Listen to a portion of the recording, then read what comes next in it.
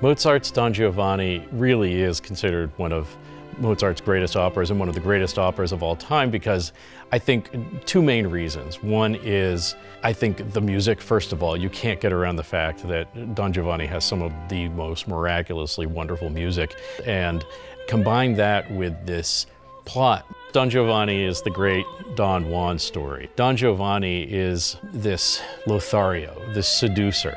He is a person who thrives entirely on the most hedonistic elements of life, and most of all, his obsessive consumption of seducing women. And he doesn't care whether they're women of stature or peasant women, tall or short, you name it.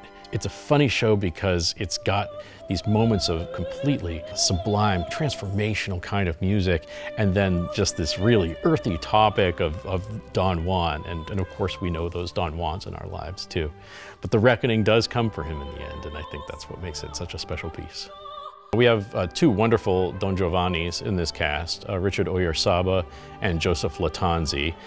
Don Giovanni is a baritone role, very suave. Both of these singers, or I should say singing actors, have both incredibly beautiful voices, but are also very, very strong actors. Don Giovanni is performed in Italian with English and Spanish super titles. So even if you don't speak any Italian and you speak predominantly English or Spanish, you'll be able to see the translations above the stage in real time.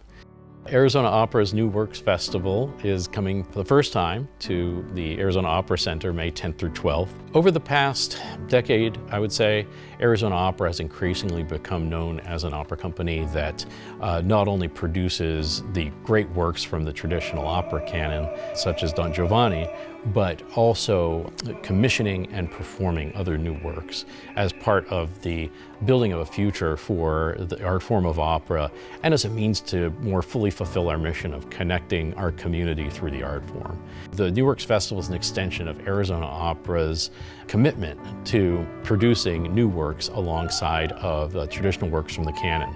We'll have a playful environment in the plaza, food and drink and music and so forth, and opportunities for people to learn about the process of creating new operas.